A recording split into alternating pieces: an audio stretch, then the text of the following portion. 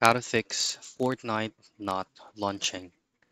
Now, I'm going to be giving you a few specific troubleshooting steps for you to be able to fix this issue. So, the very first thing that you want to do is to verify game files integrity directly from Epic Games. Now, log in into your Epic Games account, and then right there, just go into your library, locate the Fortnite game, click on the three dots, go into Manage, and choose on Verify Files. Now, it could take up some time, around a minute or two. Just simply wait for it and see if it works for you. Now, second troubleshooting steps is to go into your file manager, go to local disk C, program files, then in here locate your Epic Games folder, choose on Fortnite game, binaries, Win64, and then from here you just need to locate the Fortnite client-win64-shipping.exe.